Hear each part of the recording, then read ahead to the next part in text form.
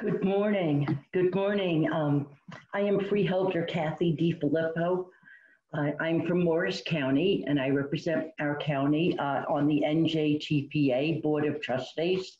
I'm also proud to serve as the chair for the NJTPA. Our TPA Tuesdays Symposium Series is just one part of the NJTPA's next long-range plan, 2050, which is about transportation, people, and opportunity. Today's symposium focuses on adapting to change. I think it's fair to say that change can be difficult sometimes, and this year we've all had to adapt to changes at so many different levels, perhaps much faster than we ever thought. The pandemic, remote working, and school, new technologies, electric vehicles, a renewed focus on equity and diversity, climate change, and a trend towards biking, walking, and open streets in many of our towns. We're adapted to all of these changes and other changes that are coming around right now. Part of the NJTPA's job is to think ahead and to factor in these changes when we are planning for our future transportation needs in New Jersey. We've got a full program of expert speakers today. I think you'll find their insights very thoughtful and provoking. I'm looking forward to hearing the discussion and your questions that will follow. Now I'm going to turn the program over to the NJTPA's Executive Director, Mary Amin. Good morning, Mary. Good morning. Thank you, everyone. Hopefully I'm visible and audible. Thank you again, Freeholder DiFilippo, for helping to set the stage for today's symposium and for your introductory remarks. I'm looking forward to today's discussion on adapting to change. And as our chair indicated, this symposium series is just one part of the long-range plan that the NJTPA is now developing. We began over a year ago with a Planning for 2050 speaker series held at the NJTPA board meetings. These discussions highlighted key issues for transportation, people, and opportunities in North Jersey. We're developing a series of background papers, including one that we just published on active transportation, which is about walking, biking, and other human-powered transportation. And we've certainly seen an increase in active transportation during the pandemic, and that's one of many changes that we'll touch on today. We also have a robust public outreach effort underway. It not only features this symposium series, but it also includes virtual public meetings and an online survey. We've held 4 virtual outreach meetings so far and have 2 more this week. One tomorrow at 8 a.m. and another on Thursday at 7 p.m. Please sign up at njtpa.org/plan2050. You'll also find our brief survey on this website. We encourage you to fill it out and share it with your family and your friends. We'll be announcing other outreach events that are being planned later this fall and throughout the winter. We really value your input and ideas as we develop our long-range plan, which our board is expected to adopt in September of 2021. Thank you again for attending our first TPA Tuesday Symposium. I know we're all eager to get started, so I'll now turn the program over to our Manager of External Affairs, Ted Ritter. Thank you. Mary, thanks a lot. I appreciate you and the chair, Kathy DiFilippo, for setting the stage for us today. For those of you who don't know me, I'm Ted Ritter. I'm with NJTPA staff. And as you heard from Chair DiFilippo and Mary, this first TPA Tuesday is all part of the outreach for our long-range plan, Plan 2050. So I'm especially psyched to see 75 people joining us here for the first of what's going to be 3 symposiums we're doing in this series. Now, during today's webinar, we've enabled Zoom's chat function to allow you to exchange ideas about what you'll soon be hearing from our keynote speaker and our expert panelists. If you've got specific questions you would like asked during the Q&A session, well, just use the Q&A function. You can also upvote questions, and our moderators will relay the most commonly asked questions right to our panelists during the time allotted for Q&A. So we have a very strong program put together for our first TPA Tuesday. And after I tee it up, we'll hear from our keynote speaker. Then we'll move into our panel discussion about adapting to change. And I think you'll agree, we have some very heavy hitters and thought leaders with us today, ready to enlighten us about adapting to change. After that will be the Q&A portion of the agenda, and then we'll close it out. But after today's formal agenda is complete, we invite you to stick around, because we've got optional networking and an opportunity for some further discussion after the program, if you so choose, if your schedule permits, whatever. You can join this optional after party using the link provided. We're also copying it into the chat, I believe, as we speak. There we go. And so there you have it. That sort of sets us up. So right now, we are super excited to have Harriet Tregoning with us to introduce the topic of adapting to change. And she's also going to be with us for today's panel discussion too, which is pretty cool. Harriet is the director of NUMO. That's the New Urban Mobility Alliance. It's hosted by the World Resources Institute's Ross Center for Sustainable Cities. NUMO is a new collaborative effort. It's designed to guide policymakers and the private sector and even people like us toward a shared vision of cities and urban mobility. Harriet is as deeply engaged today as she has been for more than 2 decades now in planning, smart mobility, disaster resilience, housing, and community development issues. She's worked with organizations across this great nation to help states and communities prep for a range of future challenges, many of which we're considering in the development of our Plan 2050. Harriet served in the Obama administration as Principal Deputy Assistant Secretary of the Office of Community Planning and Development at HUD, where she initiated the first ever $1 billion National Disaster Resilience Competition. Pretty cool. Harriet studied engineering and public policy at Washington University and was a Loeb Fellow at the Harvard Graduate School of Design. I am honored to introduce Harriet Tregoning. Thank you so much. I'm really thrilled to be with you this morning.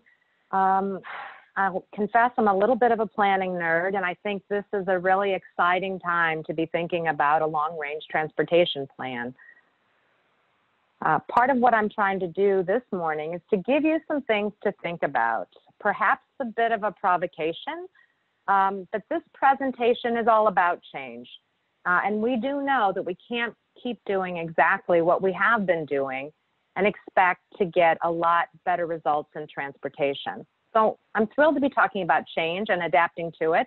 I think we've all gained some expertise in managing change this year. Next slide, please.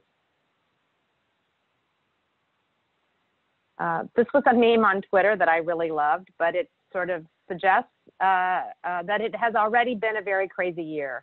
Trips canceled, work from home 24/7 for many people, kids and parents running schools in their dining rooms, sweatpants as our daily wardrobe, and certainly the novelty of Zoom has worn off a little bit. But very seriously, for many of us, this has been a year of a lot of losses at every scale. Nearly 7.5 million people in the US are known to have been infected with the novel coronavirus, and more than 210,000 have died. Globally, we've seen 35 million people affected and more than 1 million who've died. Hundreds of thousands of beloved small businesses have closed, and the idea of simply seeing and hugging a friend or a family member seems like a distant dream. So next slide. I know a lot of us are asking, is this ever going to end? Will this ever be over? That is a great question, and it's not just been COVID. It's been the protests about racial injustice. It's been the pandemic-driven recession, and it's also been a huge season for natural disasters. Next slide. So this presentation is about managing change, but the big disruptions we know are coming really call for us to adapt. I mean, we know they're headed our way. but also make sure that resilience and that adaptability is part of what we build into our transportation system. So let's talk about transportation. When it comes to the disruptions there, it's hard to not think immediately of the COVID-related impacts on transit. In a state like New Jersey, the most urbanized state in the U.S., where transit is very widely available in North New Jersey, that those impacts are substantial. And think about how trends around delivery and online shopping have also been accelerated. And we're going to talk about climate change and what the impacts are there, and also about economic disparity. We know that concerns about the growing inequality in our country have only been exacerbated by the pandemic, and transportation plays a big role. So let's dive right in with the next slide on transportation. Next slide. New mobility is a loose term for business models that use mostly technology and data to deliver transportation in new ways. The most talked about disruptions have been reinventing ownership and delivery, using data and connectivity in new ways, new fuels and reimagining vehicles. And you see here some recent covers of magazines and also some of the companies that have a very small portion of the companies that have jumped in to these new mobility services. And with the idea that in the future, we may not own our transportation means, but we just might purchase the services when and how and where we need them. Next slide. The point here is that it's the pace of change is accelerating. It took ride-hailing 7 years to reach almost a 40% adoption rate in U.S. metropolitan areas. For bike sharing, it took 8 years to reach 13% of metros, but e-scooters reached 10 million users in less than a year, and 10 billion users in less than 2 years. Next slide. Mobility disruptions have far-reaching impacts. The most dramatic example in the moment, as I mentioned earlier, was transit, how drastically transit funding has been affected by COVID as well as service. The whole notion of peak travel might permanently change with a smaller morning peak and maybe no discernible peak in the afternoon at all. That's what we're currently seeing. Parking and traffic enforcement revenues are down, but we also know that there's the potential for new revenue streams. Many cities are already managing their curb much more intently than they were before, and rethinking how we regulate some of these new services might also provide revenue. There are impacts on bricks and mortar stores, on perhaps the future land use in those places. A lot of downtowns are thinking about maybe they'll have less need for commercial office buildings. What could be the new uses in those places? At the same time, every day in every residential neighborhood now, we have an office building's worth of workers and more at home every day. Does that change how we want to think about single-family residential neighborhoods? So these impacts are very far-reaching. Next slide.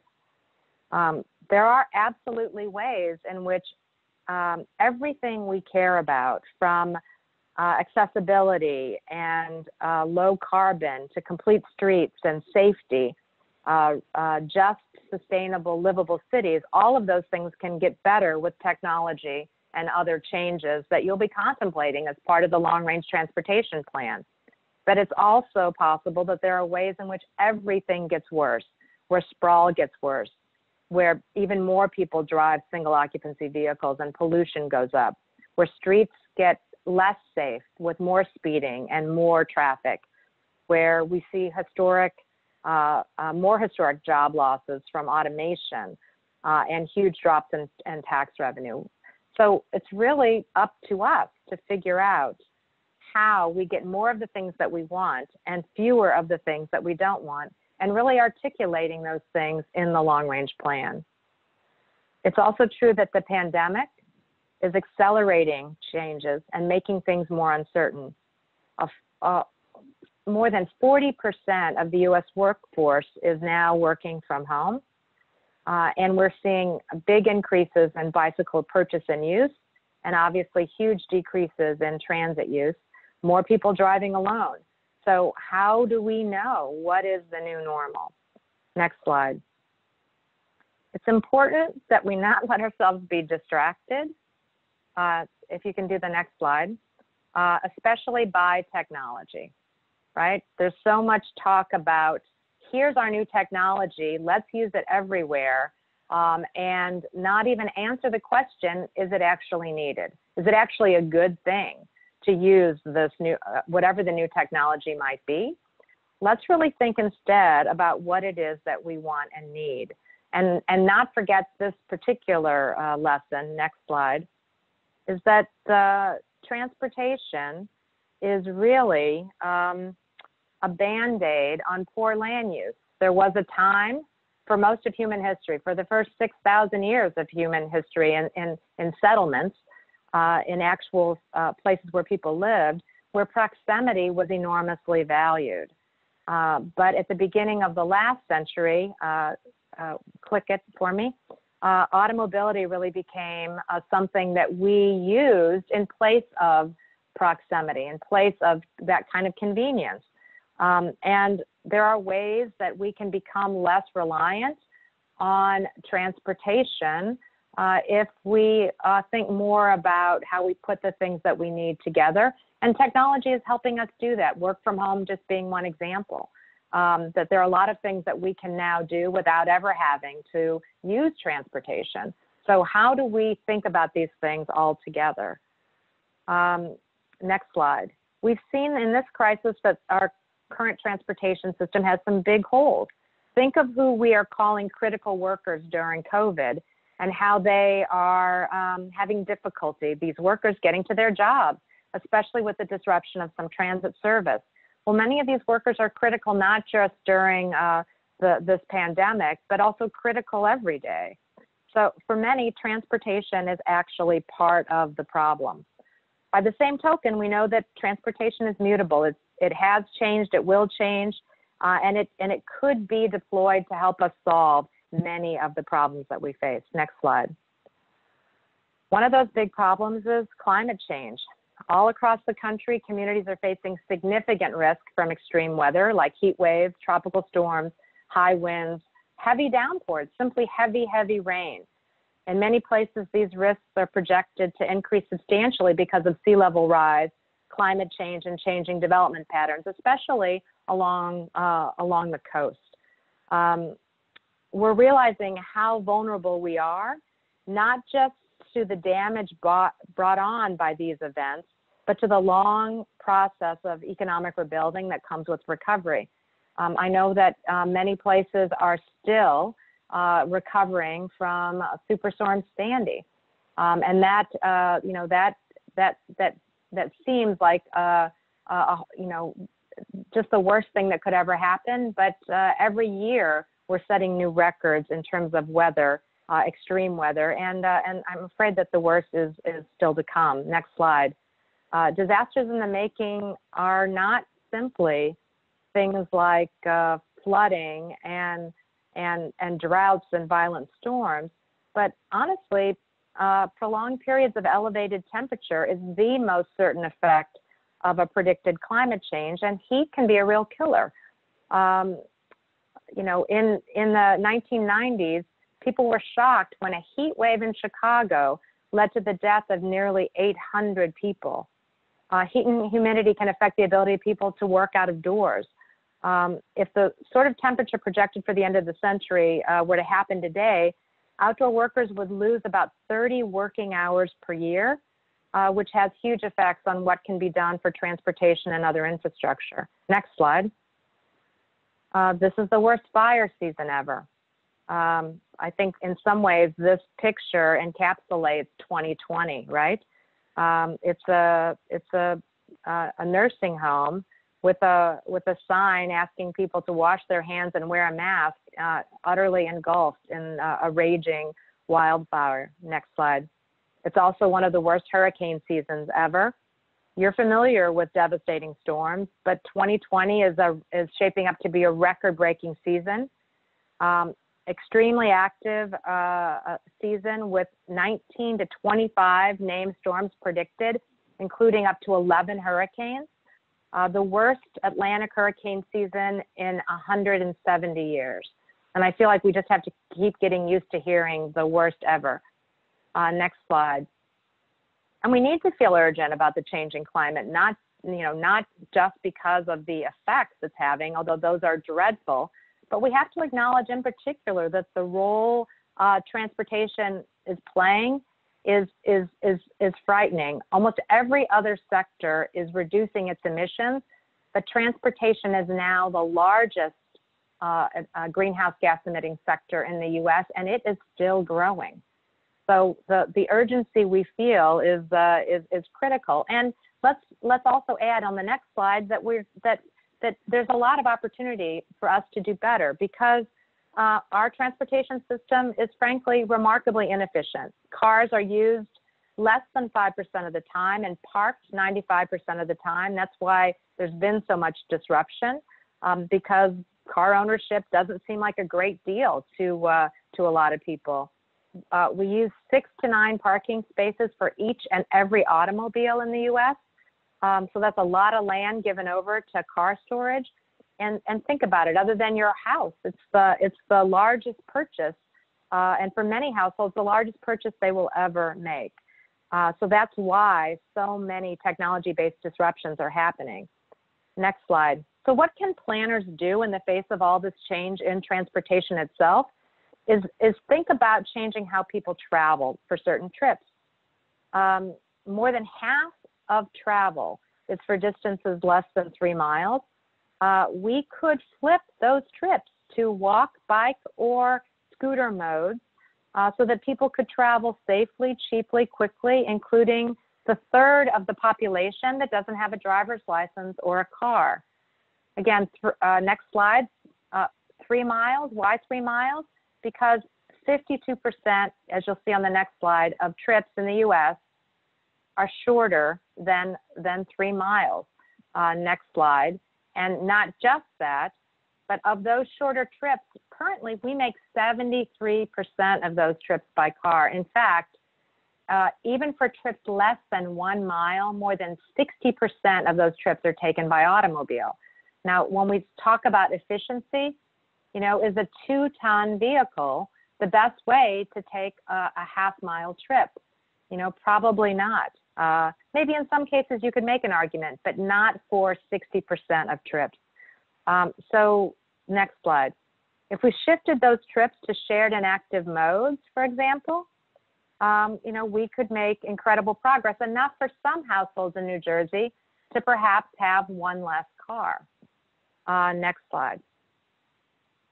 What has to change to flip those trips? We have to think about physical infrastructure. We're already seeing cities, counties, townships allocate the streets somewhat differently, often for outdoor dining, but also for curb delivery and for bike lanes. We need people, vehicles, and goods to think about how services get delivered in a different way. We also need to make it more normative to take short trips by other modes. And businesses and markets need to also think about pricing and labor, in a different way. What if for all the last miles, we had in the U.S. what they have in Europe, which is UPS delivery by cargo bike? Next slide. The other thing for us to think about is the growing disparity that we're seeing across the country. Next slide. This has been a real moment of reckoning during COVID, with systemic injustices, racial injustices being exacerbated, particularly concerning Black people and communities. These are questions that are being raised that should all give us a moment of pause and should really force us to listen and learn. Are our policies and practices moving us towards or away from more equitable and inclusive cities. Next slide.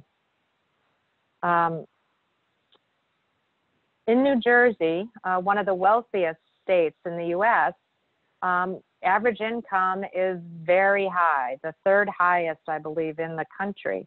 But there are enormous disparities, even in New Jersey, with 1 in 10 residents living below the poverty line, 1 in 7 children living in poverty, and 1 in 10 New Jersey residents receiving government aid. Next slide. But vulnerability isn't just about income. According to the CDC, there are several components, including transportation. So socioeconomic status, household composition and disability, proficiency with language, whether you have minority status, perceived as a minority, whether you have a vehicle, what and how you travel. These are all components of social vulnerability. Next slide. In New Jersey, the mapping in the greater New York area, including northern New Jersey, shows the population that's vulnerable in red relative to the entire population. And while New York City has a larger share of vulnerable residents compared to Long Island, Hudson Valley, and southwestern Connecticut, northern New Jersey has the second highest number. Next slide. And if you map it, you can see where that social vulnerability is concentrated in red. So, the geography is critical, and I'll have some more points to make about that in a moment. Next slide. COVID has certainly exacerbated the disparities that we've seen, particularly when it comes to job losses. Women in particular are leaving the workforce in droves, but Black women in particular are seeing this effect. And these graphics show the 1990 recession, the 2001 recession, the 2008 recession, and then the Corona crisis. And you can see how incredible the lowest earning cohorts have been affected. And that makes sense if you think about, next slide, where the job losses are located. They're mostly in retail, food and beverage service, tourism and leisure, support services, education, etc. So again, the red bars are low-wage jobs versus high-wage jobs.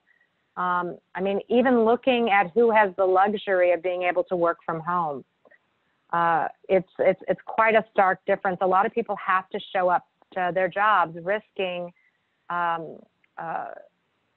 the possibility of contracting the coronavirus, but also having to spend money and time on transportation where transit service isn't available. It's finding another way. It might be, going into debt to purchase a car when before you were able to rely on transit or other means. And for high wage workers who can much more easily work from home, what we're seeing is, in some ways, their wealth is increasing. They're not having to commute. Their stock portfolios are looking good. They call this a K-shaped recovery because it's really unlike anything that we've seen in terms of the way it's increasing the disparities in our country. Next slide. So I pulled a couple of graphics from the Housing and Transportation Index for the Center for Neighborhood Technology, just to show you within northern New Jersey, Hudson County and Somerset County, how very different these places look. Traditional measures of housing affordability ignore transportation costs. Typically, a household's second largest expenditure is transportation. And transportation costs are a function of the characteristics of a neighborhood that a household chooses to live in. Location matters. Compact neighborhoods with walkable streets and high access to jobs and transit are more efficient, more affordable, and more sustainable. So, for example, in Hudson County, households on average are spending only $7,000 a year on transportation costs, and they're spending almost twice that much in Somerset County. In Hudson County, there's households own an average of 1 car per household. It's 1.9 cars per household practically in Somerset. And the average vehicle travel is only 8,000 miles in Hudson, and it's 22,000 miles in Somerset County. And if you look at the pie chart, the blue is disposable income after paying housing and transportation costs. And look how much more disposable income there is on average in Hudson, New Jersey, mostly because of their pattern of land use. So I would just say that when you think about a crisis and you think about adaptability and the ability to weather a crisis, having some cushion is really important. I'll just mention that when I was the planning director in DC during the 2008 recession, hundreds of cars began to drop off our DMV rolls. I thought people were fleeing the jurisdiction, but what they were doing was dialing down their transportation costs because they could. Two-car households became one-car households. One-car households became no-car households. I'm sure people thought just temporarily, but a lot of those changes end up being permanent. And even in the same jobs and housing market overall, that Washington, in the Washington metropolitan area, the inner ring jurisdictions, especially DC, saw almost no foreclosure or bankruptcy, whereas we still have parts of our region that have not recovered the pre-2008 housing prices. So those inner ring jurisdictions didn't just have a better time, less severe recession, they also bounced back much more quickly. And that's the kind of resilience I think we want for all of our communities. Next slide. Because one of the biggest things that is going to determine whether or not we come out of 2020 very well and whether we continue to prosper in New Jersey and elsewhere is whether or not we can meet our daily needs with transportation, whether we can get to jobs, whether we can get to healthcare, whether we can get to groceries, and whether we're serving transit-dependent individuals, low-income individuals, people of color, older adults, people with disabilities. Access requires infrastructure, and we have to think about how we invest to meet people's daily needs. Next slide. The biggest most is going to be for our recovery post-COVID and in the future is access to jobs. And New York is the most transit accessible place in the entire United States. But the colors on the map and the intensity of those colors indicate how easily people can access jobs within a 45-minute time window. So that's by transit in the upper slide, which is pretty darn good. But look at how many more jobs can be accessed in 45 minutes by automobile. That's because we have largely let businesses locate wherever they want, and they want to locate where land is cheap. And then they turn around and say to the TPA, hey, we need transportation investments to serve these far-flung areas because that's where the jobs now are, as opposed to saying, we want to co-locate jobs and transit, and we want to create a system where that's de facto what happens. Next slide. Maybe we need to change our rationale about how and why we invest in infrastructure. We focus now on speeding the movement of vehicles and reducing auto congestion. If there were two things that our transportation investments concentrate on right now, those are the things. We are virtually indifferent to whether or not we are actually serving people. Not just metal boxes, but are we serving people? Are people getting access?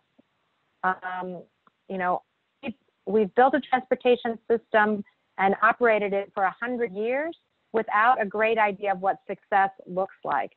And many people are finding a system built on increasing speed and reducing auto congestion is leaving them out. Next slide.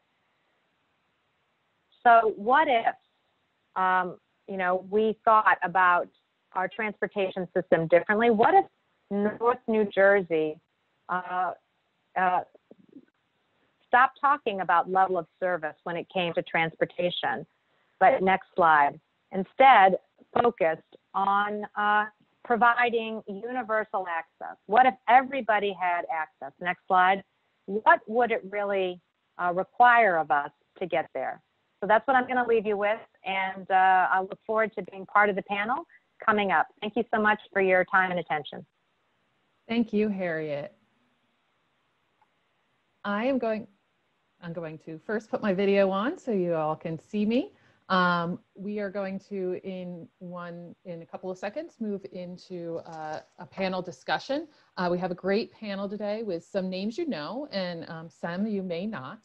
That is one of the positive things about going virtual. We can more easily pull together experts from across the country. To make sure we have ample time for discussion, I'm not going to read everybody's bios. Christina is adding a link to the bios in the chat box now if you'd like to check out our panelists' impressive backgrounds.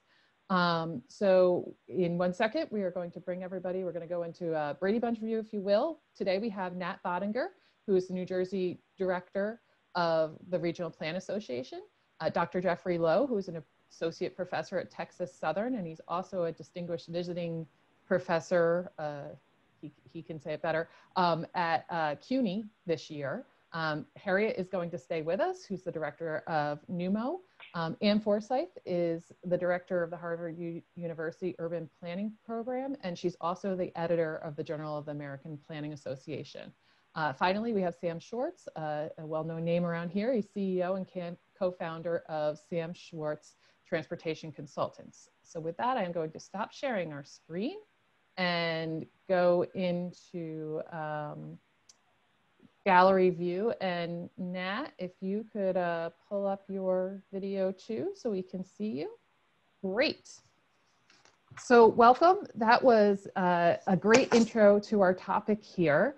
We're going to do an opener for everybody on the panel.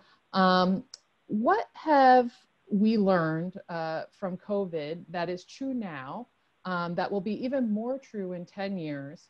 And what do we think won't be true in 10 years? Anyone want to volunteer to go first? Okay, I'm going to call on someone. Anne. Happy to do it.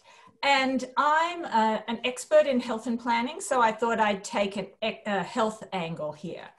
So what's true now and will still be true is that health is important in transportation, and it's everything from accident prevention to improving air quality to making sure people can access services they need to live a healthy life, emergency services, active transport, and so on. And in COVID-19, we've seen how things like open streets are very popular, and those sort of relatively easier changes, I think, will stick around. What is true now and may not be so true in the future is the exact effects of infectious disease, which is front and center now and affecting transportation, both increasing some forms and decreasing others, as Harriet said. And there will definitely be more infectious disease pandemics, or at least potential pandemics, in the next 10 years. But I'm hoping that we respond a bit differently and better in the future. And from that, I say that because when you look at the places that had SARS and MERS earlier, places like Taiwan, Hong Kong, and Singapore, they've generally done better. They responded differently. Their transit systems are still going on. So what I hope we don't do is try to prepare for the last pandemic in transportation, but prepare for the next pandemic, which I think will be a little different, even though health will still be important. Thank you, Anne. Jeffrey, would you like to chime in? Sure, thank you, Courtney. I agree wholeheartedly with what Ann said, and I really appreciate what Harriet mentioned in her presentation, opening up this conversation here. I do think that we have to continue to focus on, the long-term goal of keeping the focus really on how do we, maintain access in terms of transportation, to all, and what that means in terms of ensuring safety as well. I think many of our transportation systems, and especially I think our surface transportation may in fact move more towards active transportation mechanisms. What that looks like in different regions, I think really matters, especially for those who live in places where they may not necessarily have that access and in less dense places. So I think that really, deserves a lot of attention.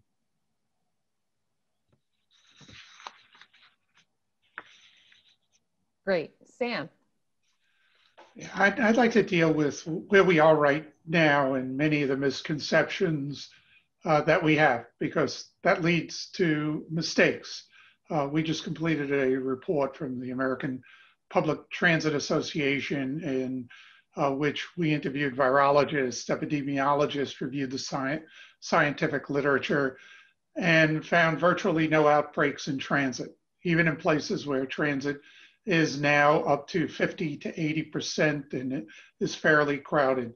But in the United States, transit is basically in the -70 to -90% range. And what we see is the continuation of this myth that transit is the great spreader of the virus. And that began in March and April, and in the US, because New York region was hit the hardest, we have the most transit, so blame transit on it, when in fact that was not the case. We found areas, in fact, the suburbs of New York City had higher outbreaks and rates of outbreaks than New York City. So something was wrong there. These were works that were done often by economists, people who just looked at some correlations on it, but it's the equivalent of saying ice cream causes drownings because they both peak in the summer. So we did this fairly exhaustive research, found that if people are wearing masks, that outbreaks in transit are pretty rare. But that is a fear that is leading for us to make many changes that we may not have to make for the long term if we take the more scientific approach here. I think it's terrific that we see more people that are going to be using the streets through active transportation, using streets for outdoor restaurants, but we have this conundrum that more people will want to use those streets for driving. There'll either be people who were formerly transit riders, people that were carpoolers, or people that may have taken long distance trips and are now doing those in cars as opposed to rail or air. So we've got this conundrum in front of us, and I think Harriet laid it out really, very well. She called it hell and heaven. I've been calling it the good, the bad, the ugly. As Yogi Berra said, it's hard to make predictions, especially about the future. We've got choices right now, and that's for NJTPA and other areas to make the choice. And I think the right choice right now is the choice to throw out levels of service, to base it based on people and what people needs, and also on equity. And we've done a terrible job on that, as Harriet pointed out. Great, thank you, Sam. Nat, would you like to chime in? Sure, I wanted to add one bit to what Anne remarked about the connection between public health and transportation. And I think it's implied in what she said, but I just wanted to make it explicit. I mean, there's a growing body of literature of social determinants of health, that 80% of health outcomes are a result not of direct healthcare access features, but of ambient features in people's lives. And the way that people have access to the transportation system adds to that in terms of the stress that people feel in their lives. I mean, if it takes you longer to take the bus to get to work within Newark, and it takes, compared to somebody who's driving from the suburbs, and you have kids you have to take care of, you have jobs you have to get to. I mean, there's just a level of stress that people live with that is contributes to health outcomes that has its starting point with the fact that it's more difficult and takes longer to get to all the things in a person's daily life that they need to get to. So that's just sort of one. I think that one thing that's going to continue to be important is to strengthen the connection between people who are practitioners of the technical art of transportation analysis and people who are looking at public health. I think those two don't connect as much as they should. Another thing that I think is going to be true, and I'm now kind of going off of a comment that Sam made about myths and wrong ideas. There are just a tremendous amount of sort of shibboleths in transportation. You'll often find people saying, "Oh, nobody bikes." And what they mean is nobody I know bikes or I don't bike. But if you look, I mean, in my suburban community, the number of Latino service workers who are biking is, it's just regular. They're on the street all the time. This is the way they get to work. And so there's, a bias in the way that people think about their situation that reflects a set of norms about what's the right way to handle mobility challenges. And there's lots and lots of ideas like this, like cars are liberating.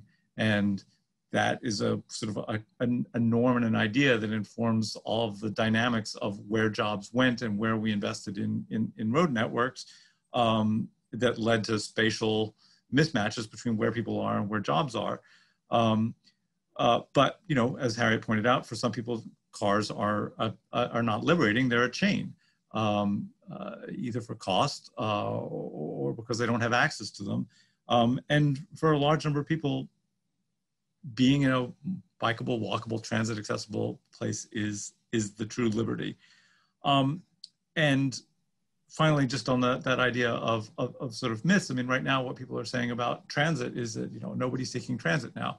It falls into the same kind of category.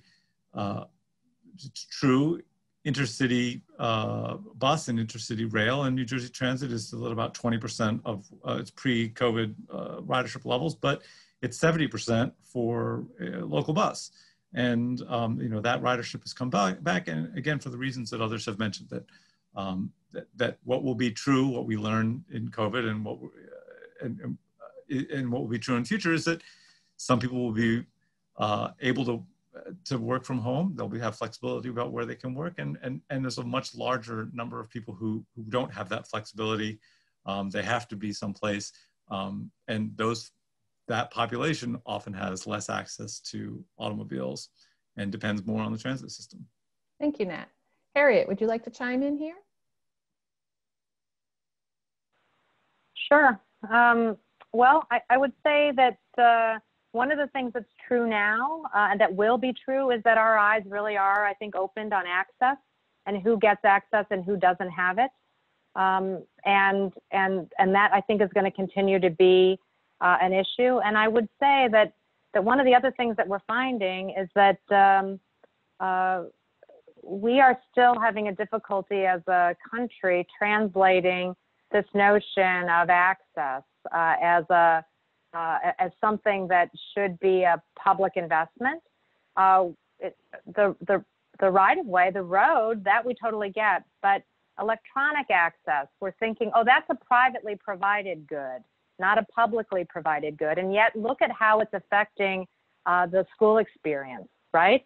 So I really think that this is an area that is true now, and in the future, I would say this is something that our transportation agencies are best able to take on. And because there's a direct relationship between the diminished need for physical mobility, if there's increased access, that it makes total sense for one agency to kind of be doing both of these things.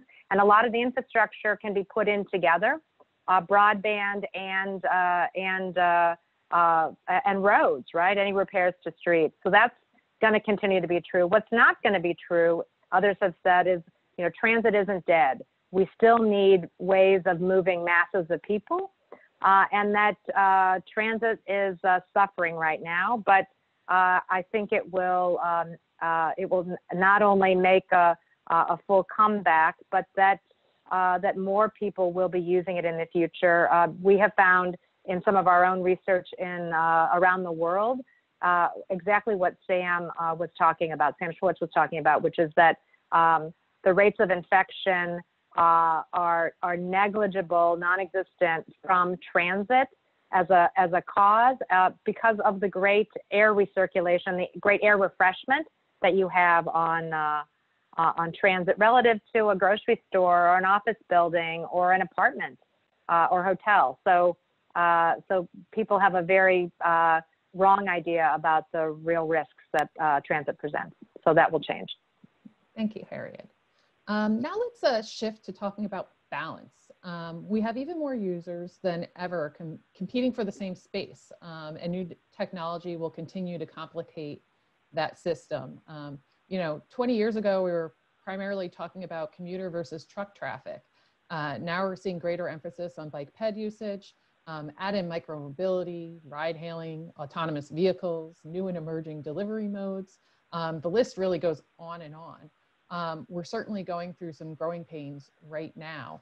How do we plan to accommodate these disparate uses safely, fairly, and efficiently? And we're gonna bump to Sam first. Okay, thank you, Courtney. I've been at this for a half century now, having started with the old city traffic department in New York 50 years ago. Before that, I was a New York City cab driver. Back in those days, we only counted 4 things: cars, taxis, buses, and trucks.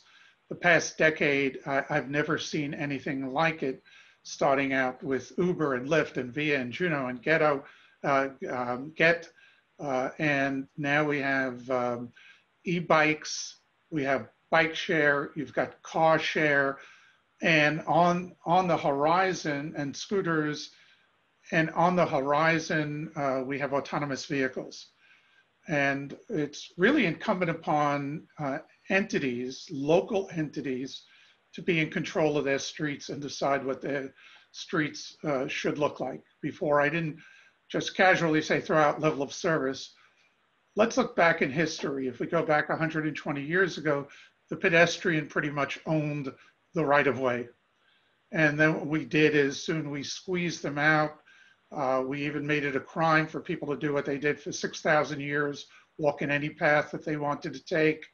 We shined lights in their face, a red light, and you had to stop. Crazy stuff happened. We saw a huge number of people killed during that period and continue to be killed on our roadways. Let's take this moment to seize, particularly our local streets. And our local streets should be places where we change the hierarchy, where the pedestrian is king and queen, where active transportation, bicycling, whether it's e-bikes or scooters, also have a place there. So often I hear that it's too dangerous for scooters, it's too dangerous for bikes, too dangerous for pedestrians. That's because of the way we have allowed cars to run free. So we really need to redefine our street space dramatically. If you go to Europe, it is not unusual to see something I call a Wunderf, where streets are shared with pedestrians and bike riders and others, and everybody moves at a slow speed. And some of it is accomplished through habit, but also through design. For example, in Barcelona, they often make the lanes 7 feet wide, where here we go for 11 or 12 foot wide lanes. Why do they go for 7 foot wide? Because people then drive much more slowly. So through design, we can recapture a lot of our street space, widen it for pedestrians, add bike lanes, bus lanes, change the whole nature and make it safe for all. Thank you, Sam. Anne, can you add in here? Well, you know, Sam's such an expert. He's a hard act to follow. But I thought my contribution might be to add in a sort of health discussion. And here, the issue of health sort of varies dramatically with population. So I thought I'd target in on aging, on the older population, who themselves are very diverse. So then I thought I might think about those who are disabled, the sort of the older group with disabilities. And even though as a proportion they may decrease, you know, we're getting a bit healthier, the numbers will increase because the older population is increasing so dramatically. So I'm just imagining how this will work out with like 20 different transportation modes kind of vying for a place in the urban environment. So I'm thinking they try to walk in a center city area and they'd potentially be facing crowded pedestrian spaces with other pedestrians, but also cyclists and delivery robots and scooters. It may be a nirvana of open streets, but it could also be a sort of a fearful environment that stops people going out and about if there isn't the kinds of design abilities or characteristics that Sam's talked about. In suburban areas that are sort of less congested, you know, it could be a nirvana if autonomous vehicles help people drive a bit longer. But when they get very frail, it gets harder to get in and out of a car. And so even shared rides may, for a while, be of assistance, but maybe not. And they're expensive. So there's an income issue without really working on that. Although, as an aside, my mum in rural Australia had a great time with the taxi system, which was heavily subsidized for rural Australians. But anyway, it's going to be a big market that for autonomous vehicles and shared rides, but it may not help all the older people in suburban areas. And actually, most older people live in rural and suburban areas and not in core areas. And then transit outside the major corridors is still going to be a challenge. You know, there are some other plus sides like delivery, but I think from a health perspective, you know, I just speculated a lot. But the big idea is that there are a lot of different demographic groups with particular health needs that are increasing in number and importance. And it's really important to play out this future for specific groups and not just a generic person who's often like us, but, you know, healthy and able to get around. So that the important thing is to really focus on these health needs. And I could have talked about children, people with low incomes and disabilities and so on, but just play out all those populations. Thank you, Anne. Jeffrey, Nat, or Harriet, you want to chime in, respond to anything you've heard? I do, I just wanted to add, I guess one prediction and one need is, you know, so many of these, you know, there's a tendency in transportation to think about these as sort of technical issues, but when they're often political issues, and the people who are representing a car constituency are you know, represent a political constituency of one type, you know, I think we have to think about how different classes of people get to express their views. And I think if there's one silver lining of the pandemic, it's that local governments and public agencies have begun to experiment with more more methods of getting public input. And this is, I think, opened up, this is my suburban setting, voices of people who traditionally haven't been able to contribute. And I think it's one of the reasons why we've actually adopted a couple of very progressive auxiliary dwelling unit ordinances here over the summer, that supporters, many of whom are younger, who have kids who don't have the ability to get out to public meetings, have been able to express themselves in those public meetings. That does raise the, you know, elevate the importance again of sort of the digital access and of creating accessibility to the public meetings that are necessary for people to express all the different views on what we need in the transportation system to meet everybody's needs. And that means, you know, I think we're going to have to make available and make comfortable access, not just in the transportation network, but also to the public meetings where all of these political debates are going to play out. Thanks, Nat. Jeffrey, I saw you unmuted yourself. Yes, I think, and I too, I like what Nat and Sam and Ann have already offered. And going back to what Harriet mentioned, where the average trip is approximately 3 miles, I believe she mentioned. And, I wonder, this is more of a speculation or question, as we think long term and with the desire, for residents and populations to take control of their local streets. I really see design becoming really more important in how we prioritize, say, autonomous vehicles or active transportation or more traditional roles, how those resources become or are doled out, if you will, to reimagine how we design our places long term. I think is going to be really important. Thank you, Jeffrey. Harriet, did you want to add anything here? Shall we? No, go ahead. Great. Next, government institutions and the planning field seem to finally be coming to a reckoning with past practices that institutionalized racism and perpetuated segregation. The public is also coming to grips with this concept, as seen by the rallies and protests across the country. Really, people are demanding change. A few questions along this line of thought. One, what does an inequitable transportation system mean to our residents and workers? And then let's flip our adapting to change approach on its head. How do we as planners make change? What should we be doing to guarantee equitable access to transportation? Are there best practices you're seeing from across the country? We're going to toss to Jeffrey first on this. Yeah, thanks so much, Courtney, for this question. And I really believe that the current movement for Black Lives has served as a perfect backdrop for us to really have a conversation around rethinking transportation to be in a manner that it can be more equitable. When I gave a lot of thought about today, it kind of reminded me of a essay that was written some years ago by Darnell Moore, who has been at the vanguard of the Black Lives Matter movement, in an essay he entitled Urban Spaces and the Mattering of Black Lives.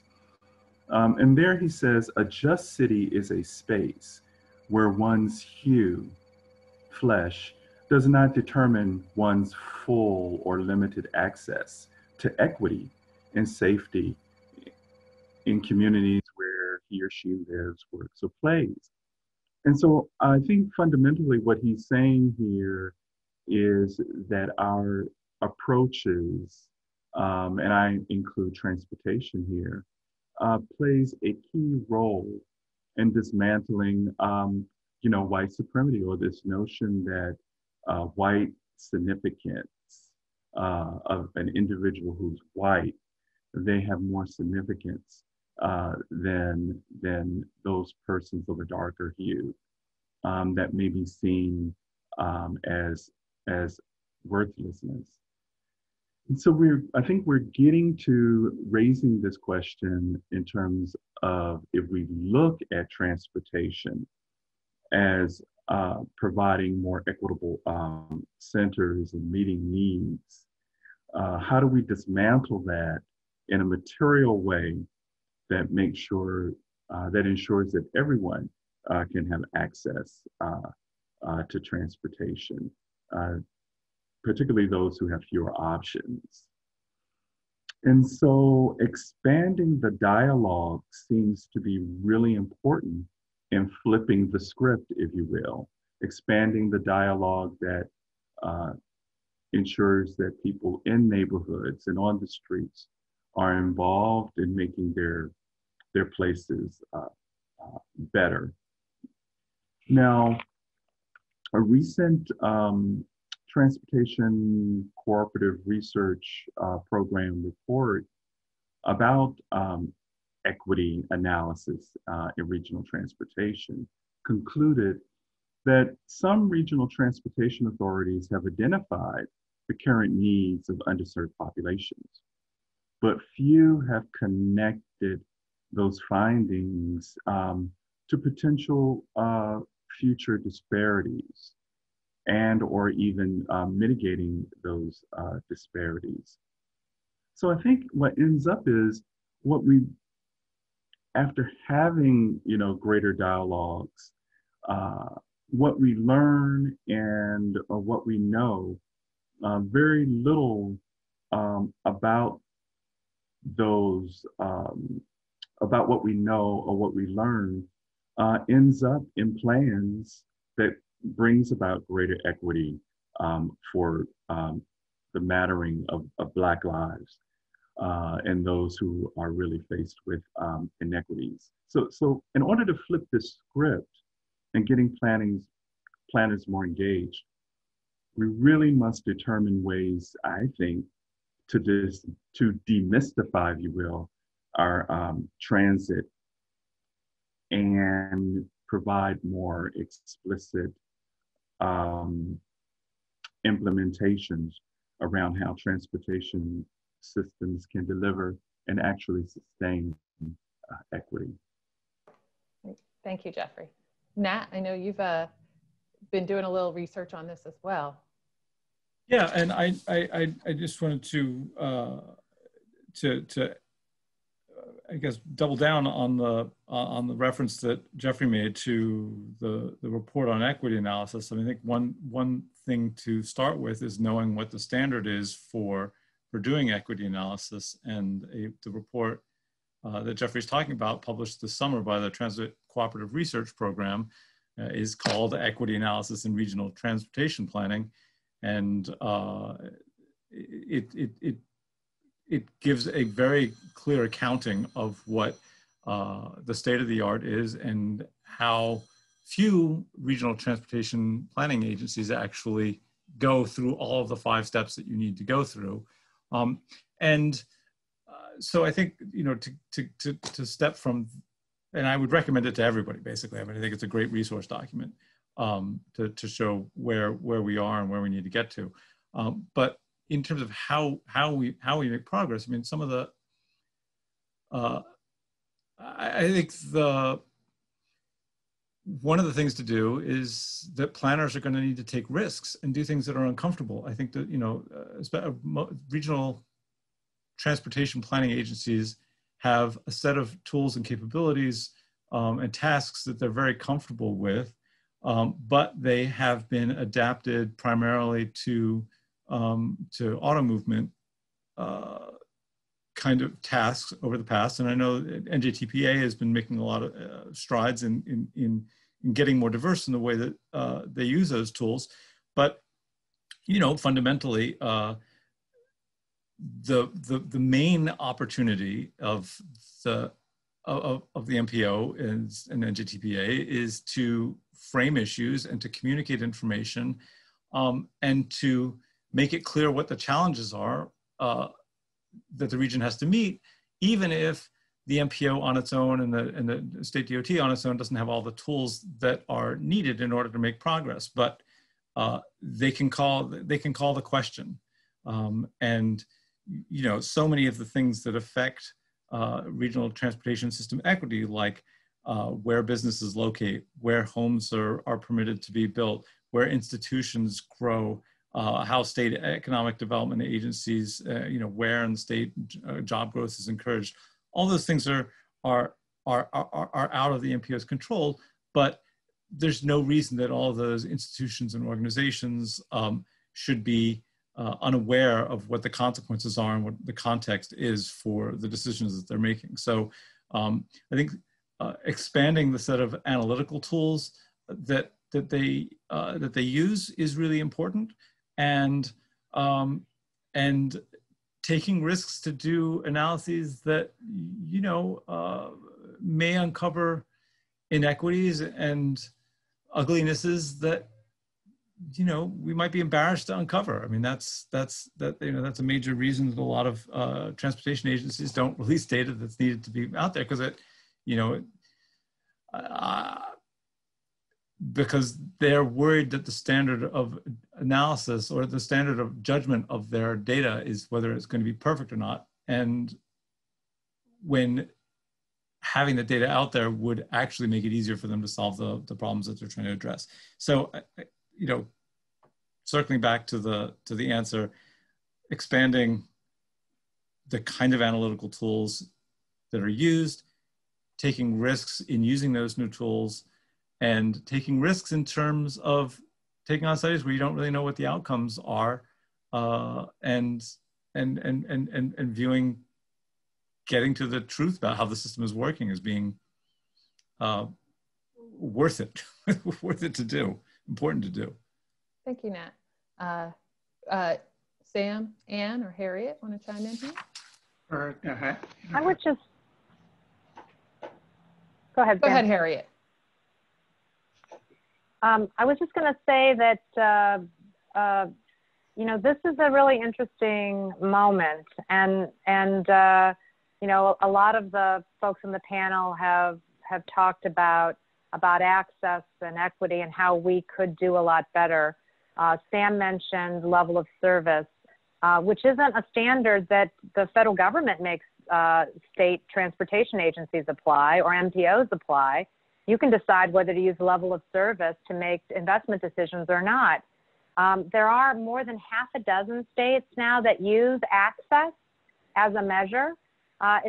For many of them, it's not their primary measure, it is a measure. But imagine if the MPO really went all in on access and really tried to do what Nat said and examine, you know, who is getting access and who isn't, and how much more workforce participation there could be, how much more inclusion there could be if access was what you measured in transportation instead of level of service, which, you know, if you ask me, the places that have no traffic at intersections, you know, are places with terrible economies. It's really hard to have level of service A and a great economy. So, you know, it's a weird standard that we adopted to begin with, and we've wasted billions of dollars chasing this chimera of a traffic-free intersection when it doesn't, you know, it doesn't add anything to the economy to have this huge road. In fact, it detracts, and the congestion always returns. You know, maybe there's a better set of investments North New Jersey could be making. Thank you, Harriet. Sam.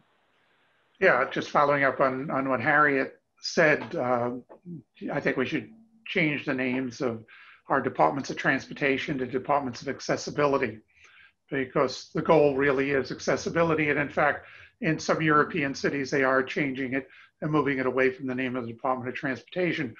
But I'd like to deal with, you know, Jeffrey talked about that there's been, you know, much more dialogue of late about equity, but little action, little done to mitigate that.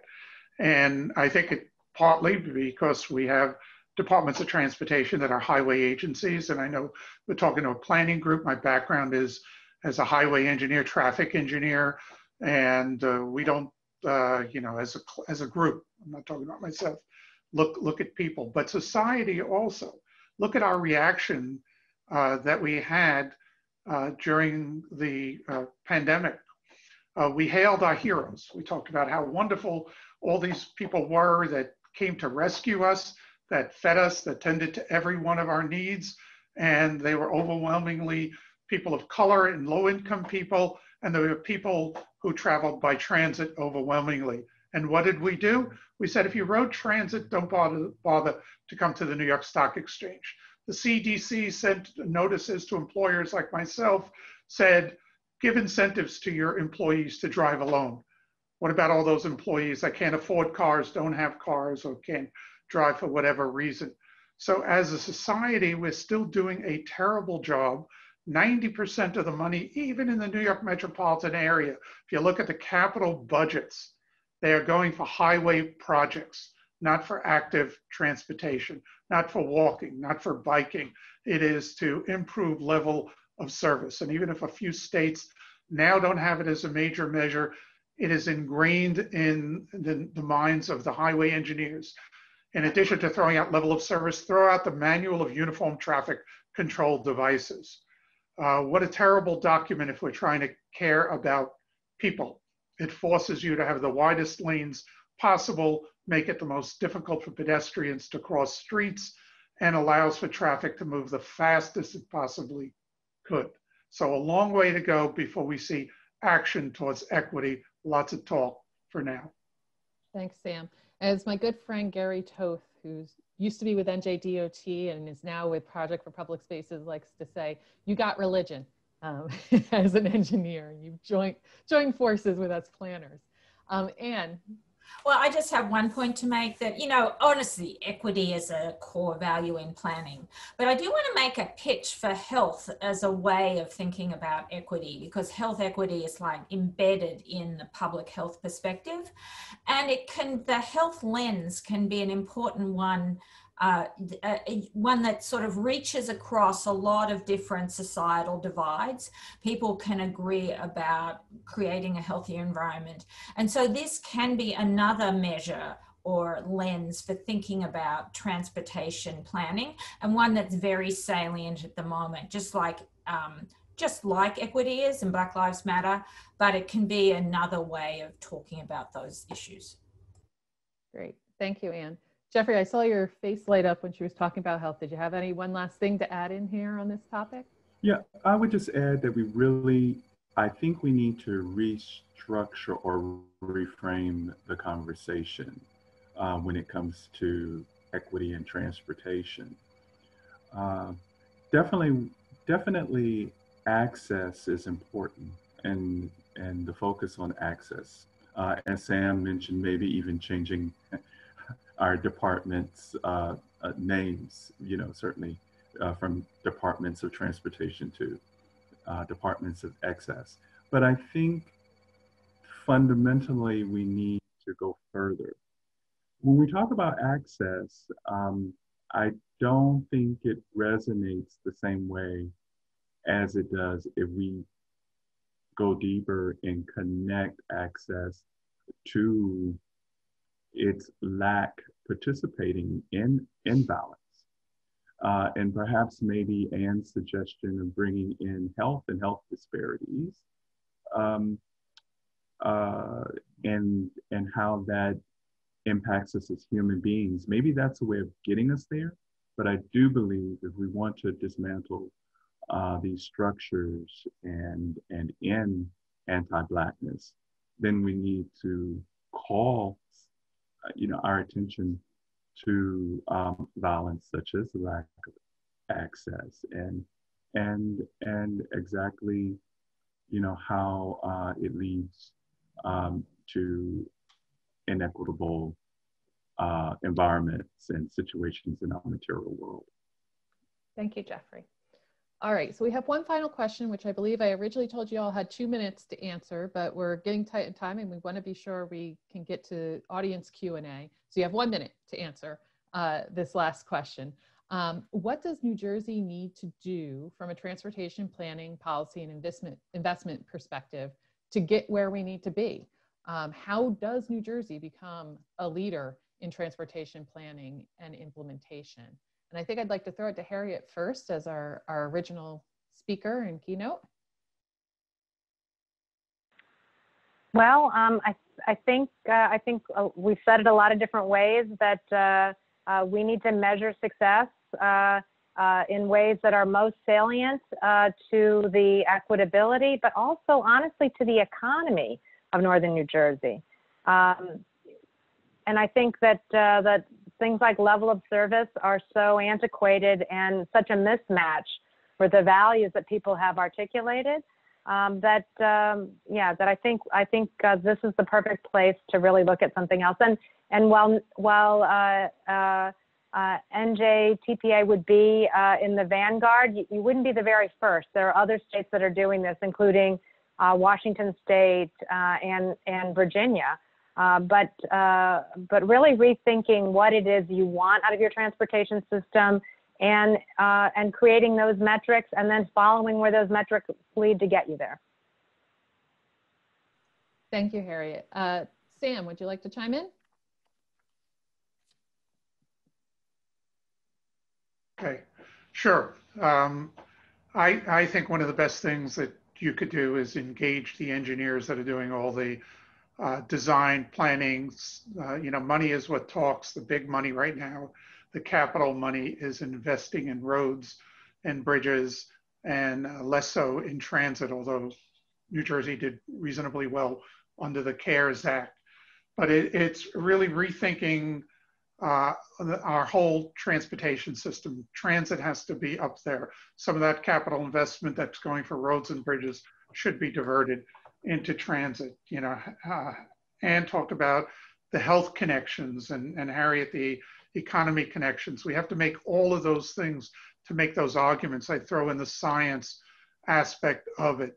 It is good for the health, it is good for the economy, it is good science to invest more in people as opposed to moving vehicles faster. Great. Thank you, Sam. Jeffrey. Yeah, I'll just add to this conversation, because I think all of it is what Sam has said, what Harriet has said in this case, in terms of, I think, the political realm, what needs to happen, metrics, the additional resources. I think from the planner's perspective, I think we have to give some thought and give attention to how we frame and articulate the recommendations that we're making. And some of that is because our power is really in our persuasion, I believe. And I think, you know, we do need to take more risk in terms of how we make the recommendations and be courageous. I think that's the only way that we're going to sway the political will to flip this script, if you will, and get to where we want to be. Great, thank you, Jeffrey. Nat. I would like to see the state DOT put together a new state transportation plan that is ambitious for all the things that we've been talking about in terms of climate, mitigation, adaptation, equity, health, as some of the other state energy master plan, the offshore wind energy plan, all of these very ambitious energy, economic development, climate objectives. And I think that, you know, the state DOT should put together a plan that talks as ambitiously about how it will be a leader in achieving the same kinds of administration goals. And I also think that New Jersey should just aggressively seek transportation leadership out of the city transportation field. I think that we should, you know, NACDO is a great resource. There's tremendous number of talented city transportation officials who've led transportation departments and who have a lot of experience with all of the kinds of adapting all of the kinds of technologies that we've been talking about in cities, and I think applying them to the suburbs would be, you know, I think we need that skill set. So we should be looking for leaders who have the experience of city transportation and trying to bring it to our statewide transportation needs. Thank you, Nat. And Anne. Well, one of the sort of nirvanas of public health and city planning connections is the intersectoral collaboration. And people almost never pull it off, at least for any period of time. But in the sort of research on this, one of the things that can help it get pulled off is a crisis, because it brings people together, helps them reflect on the capacity for change, and actually gives them something of a common purpose. So there may be a way to, like, furthering actually everyone's comments, but particularly Nat's, think about them. This is a moment where you could work across sectors, and there may be a window now because of the multiple crises that there isn't in a normal time. Great. Thank you, Anne. I'm going to ask Melissa Hayes from NJTPA to unmute herself. She's been following the chat and the Q&A, and then she's going to ask us some of the questions that are coming from the audience. And if you have any more questions, feel free to put them in the Q&A. Melissa, go ahead. Hello. Let me just scroll over here. So pretty early on, we had a question about trucks and how we accommodate trucks to negotiate a 7-foot lane so that stores and restaurants can still get their deliveries. I think that was when we were talking about, creating more access for everybody to use the roads. Okay. I see Anne nodding. That's a Sam question. He did. Oh, okay. That's what I thought. Go ahead, Sam. Okay, well, thank you. Yes, I think the answer to how you deal with the competition for space, particularly in within the cities for trucking, for restaurants, for other uses of the curb space, is partially temporally. Trucking activity really peaks in the morning. It could be gone by 11 a.m. and the restaurants could take over the exact same space that was used for the truckers. A number of trucking associations are now looking into reservation systems, which could also work on it. There's been little or no technology when it comes to the use of curb space other than some sophisticated parking meters. That's a real opportunity. So I think we could solve it temporarily and with technology. I think that's a great point, Sam. I went to Quebec last summer when we could actually go places, and Canada allowed us over their borders. And they, the one street at the, in the heart of the historic district is closed down basically from 11 until, I don't know, midnight. And you go there in the morning and there's just trucks doing all their deliveries until that 11 a.m. slot. And it's just not something we, for whatever reason, seem to be doing here, but others have it. Does anyone else want to chime in, or do we want to move to the next question? Yeah, Sam's the expert on that. Go ahead, Melissa. So the next question is also about trucks, and I think maybe you addressed a bit about this, and I don't know that anyone can answer part of this question, but it was, what is the percentage of local and long haul truck traffic on the roads in New Jersey? I don't know if anyone knows that off the top of their head. And how can we minimize their effect on our roads? And then they mentioned some of the things that you just talked about, Sam, delivery at night, off hours. And this person said the more trucks on the roads, the more accidents occur. And then our first questioner responded that accidents for trucks are actually lower than cars. But I guess maybe this person doesn't hear, how can we minimize the effects of trucks on our roads? I think they're talking about the physical infrastructure. So one opportunity that I'm aware of in the New York region is there are some businesses that are trying to do trans-harbor shipping, which means basically offloading truck containers onto barges on the New Jersey side and shipping them across, and breaking down the freight into ready for shipments on the New York City side, where they can be delivered by either smaller electric delivery vehicles or even by cargo bikes. And I know that there's exploration among some of the biggest package deliverers about how to move to cargo bikes. And I think that anything we can do to manage the curbs so that and lanes so that those kinds of sustainable, low impact distribution systems can be functional and effective, we should be thinking about. Yeah, if I can add, during the pandemic, truck volumes are actually higher than they were pre-pandemic. It's because all of us are ordering things and even small packages. So if you want to cut down on the truck traffic, shop locally. The next question, Nat addressed this in the comments, but I don't know if he wants to say it out loud, but it was a question: how do you promote the importance of transportation planning when the emphasis now is on COVID and rebuilding the economy? So, I mean, my response in the chat was that it was basically to repeat something that that Harry had emphasized, which is that we should be identifying the ways that we want the system to perform, and across all the dimensions that we've been talking about, and keeping our eye very much on that prize. The way I think about it is you know, it's very easy to get distracted by technological change, and by, you know, again, the point that Harriet made, that, you know, that we think about how the technology change is going to affect us or benefit us, and we sometimes emphasize the benefit over the detriment.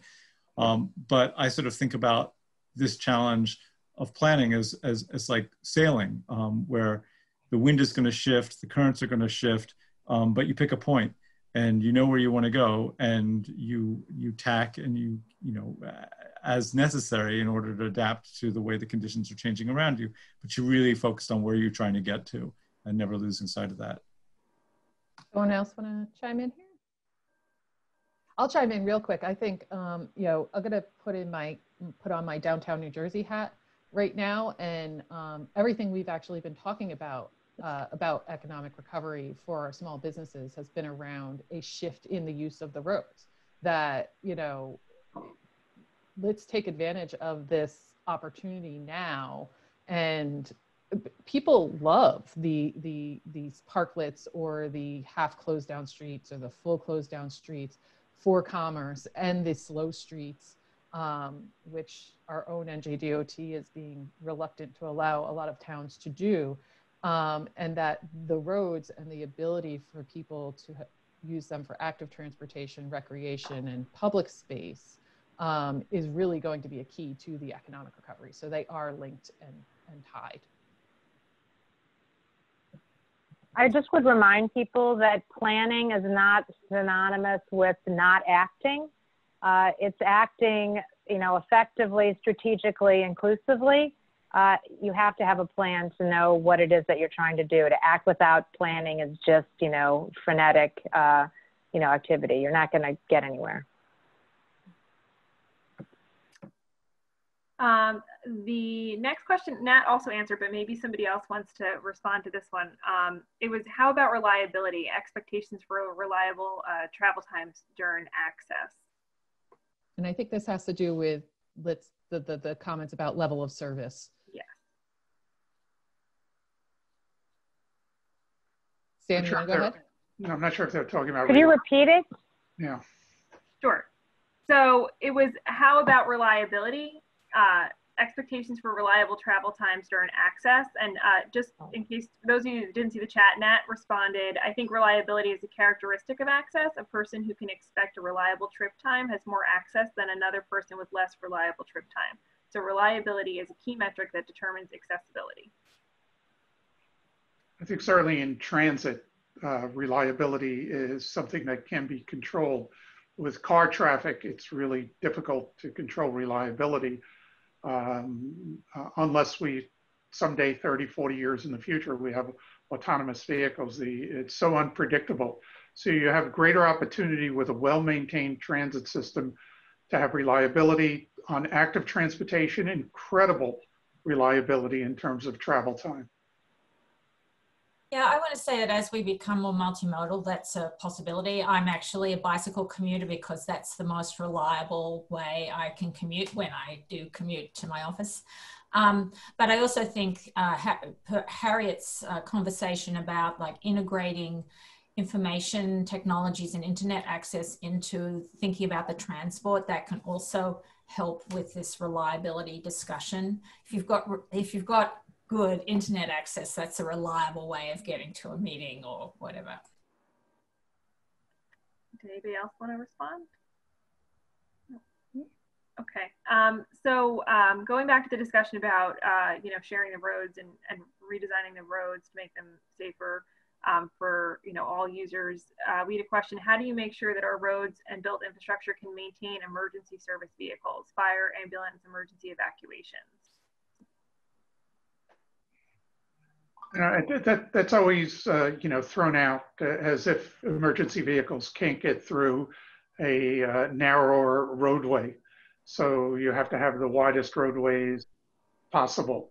It has not been a problem on even the narrowest streets, the European laid out streets of the Dutch in lower Manhattan, where we have great reliability in terms of emergency services. Sometimes it has to do with the placement of emergency vehicles. Of course, by the World Trade Center, we have a firehouse across the street. So that there are creative ways of doing it. In European cities, the narrowest, absolutely narrowest of roadways mixed with pedestrians and emergency vehicles can respond. It is not an obstacle. Can I just point out how strange it is to, to take a depreciating durable good that you can change. You have specs that you could say, this is the size vehicle I need, and remaking our infrastructure in order to fit the vehicle instead of the other way around. Why aren't we procuring, as they do in other countries, the vehicles that are appropriate for the cities we want to live in, instead of saying, oh, sorry, we have no choice but to have, grossly wide lanes because we just bought this huge vehicle. I mean, when I was on the transit board well, actually before I got on the transit board in DC, I found out that our transit agency had procured a bus with mirrors that extended out over 12 feet, right? And they said, well, I actually got a letter as planning director saying I had to change the lane width of my streets. And I said, yeah, pound sand on that one. We're not doing that. And how on earth would you have ever procured a bus, the most highly trafficked area of the city? We can't move the buildings to expand the lanes. So let's buy the infrastructure. Let's buy the vehicles that fit our infrastructure, not the other way around. We have a lot of statements in here, but I'm going to skip ahead to the question. What are the impacts of e-bike and scooters on traffic and safety? This person mentions often they drive reverse direction and cross zigzag and quick movements, interrupting pedestrians and other vehicles. If transportation industry encourages the modes, what things should be done for safe roads? I wasn't sure what the middle part of that was. I think they're saying that people on e-bikes and scooters are taking over the pedestrian space and the vehicle space. So it's a safety concern. They don't have their own space and maybe they're not used to operating these vehicles. So they're riding in the wrong direction or cutting people off. Yeah, and I kind of referred to it earlier. We have this attitude that it's unsafe because of the fact we've given up so much street space to these vehicles that 2 tons or more that move quite swiftly. And then we just have very narrow spaces for pedestrians. Maybe we could squeeze a little bike lane in there. And now we have so many different modes. We've got to start accommodating all of these modes because each of these modes is a person. Whereas you have a huge vehicle with 1 person in it, and we say that vehicle can move at 30 or 40 miles an hour, and we will give them a 12-foot wide lane, but we're going to make this other vehicle that also moves 1 person. We're not even going to give it its own lane and make it perhaps share it with cars or share it with bikes. We have to rethink our space based on people. And if you do that, then suddenly you will have the room to do it, and your cars will go more slowly, and that's not a problem in urban areas.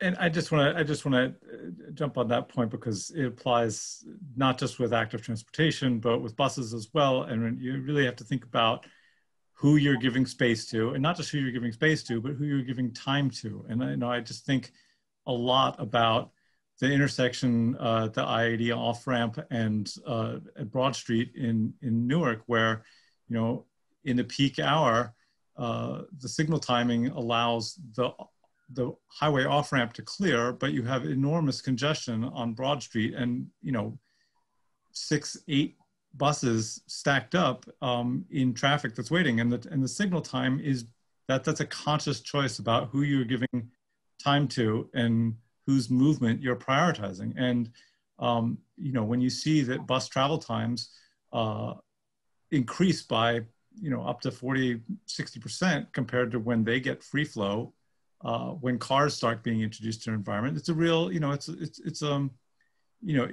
a question that needs to be asked. Who is the time being given to? What mode are we prioritizing? And who are the people to whom the time is being given? I could channel my inner Don Shoup here for a second. We give so much of our roadway over to parking. And I'm just going to speak experientially here. Now that we have protected bike lanes in Jersey City that we gave up some parking for, I feel safe biking. I did not have a city bike membership until we put those protected bike lanes in. And so we exchanged that parking, but now you have more people. How many people can you get down that bike lane versus the 10, 15 cars that are just sitting there for free, you know? So, and Anne, I think you want to add to that? Well, you know, as someone who turned from a non-cyclist to a middle-aged commuter cyclist, right? I've sort of been through this whole experience. And I want to say, as more people do non-motorized modes, you have to think of them as not one thing. Because one of the, you know, there will be increasing conflicts between different kind of cyclists. So you can't just imagine that they're all like Courtney, who's just managed to get on a bike in a protected bike lane and go along. And they're not all like the Lycra guys, right? Who are like, oh, straight past you. But you know, you have to deal with that diversity. So it becomes more of a design challenge. So it's not just giving sort of one group a bit more space. It's actually a big design challenge. And I'm saying it's worth it because, you know, bikes take up less space. It's good for the environment. It's good for us and so on. But I do want to say that you don't, it's a real issue to think about the complexity of managing for multiple modes. And it isn't just one simple solution. It may require some redundant infrastructure. There's a lot of redundant infrastructure for cars at the moment. So, you know, fair enough for there to be some redundant infrastructure for cycling and peds and so on. So with that, we are at 10:57 and we promised to get people off by 11 o'clock. So I thank you to all of our panelists for great contribution to this discussion. I've seen good comments and people seem to really appreciate it. I'm going to real quick share my screen. For those of you who will be joining us for networking and further discussion, again, here's the link, and Christina, I believe, is going to put that also in the chat. And then also, this is approved for AICP CM credits. Christina is also putting that link in there if you want to claim your credits. So with that, I'm just going to share it over to Ted to close us out. Great, thanks very much, Courtney. I appreciate it, and hats off, you know what, to Harriet, James, Ann, Sam, Nat, and for just a really thought-provoking look at the realities and challenges of adapting to change. For me, one of the key takeaways here today has been that we don't have to accept the way we've always done things. I think the question will be whether there's the political will and the policy will, I guess, for lack of a better term, to make the changes long-term that we need to kind of remake the same thing that it's been for 50 plus years. It'll be interesting to see, and hopefully we can incorporate these ideas into our long-range plan. As I mentioned at the top of the program, today's symposium is going to be actually part of a series of 3. So 2 more will follow in our TPA Tuesday series. So stay tuned. We're going to keep you posted once we finalize the details on that. And if you haven't already done so, why not join us for one of our next 2 Plan 2050 virtual public workshops? Mary Amin mentioned them at the beginning of the program. We have one tomorrow morning from 8 to 9, and then another Thursday night from 7 to 8. These are virtual public workshops that, that we'd love to have your ideas on transportation-oriented change, what's changed over the years, what we'd like to see change going forward, and also, you know, what we'd like to continue or expand if it's working well now. Think about the open streets and the shared public spaces that we're seeing now during the pandemic in so many towns. Maybe that's something that we don't want to see go away once this pandemic finally reaches its welcomed end. So if you haven't already yet taken our super quick Plan 2050 survey, it takes less than 5 minutes, if that. Please do so. And then once you do, share widely with your friends, your family, and your contacts here in North Jersey. We'd appreciate it. Just be sure to follow us on social. Hit us up at njtpa.org/Plan2050 and help us develop a vision for North Jersey's transportation future. Thanks again for being with us today. Hope you have an awesome day and hope you can join us for the networking and discussion after. Thank you.